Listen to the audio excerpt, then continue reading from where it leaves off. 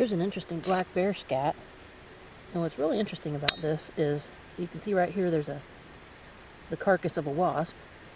But this material in this part of the scat is some sort of cloth.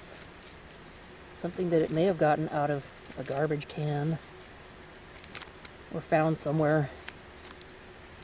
But bears eat anything. This is a piece of, it looks like ribbon or cloth of some sort that ended up in its scat. The rest of this appears to be fairly normal, although it's next to a poison oak plant. But there are carcasses from wasps in here. Here's a piece of foil.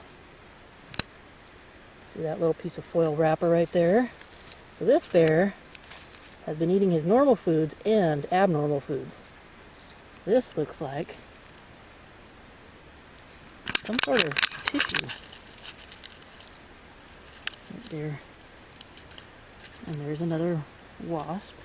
Normal food.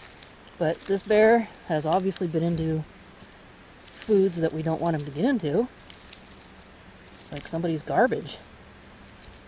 So if you have garbage and you have bears in your country, or in your area, keep your garbage cans locked up.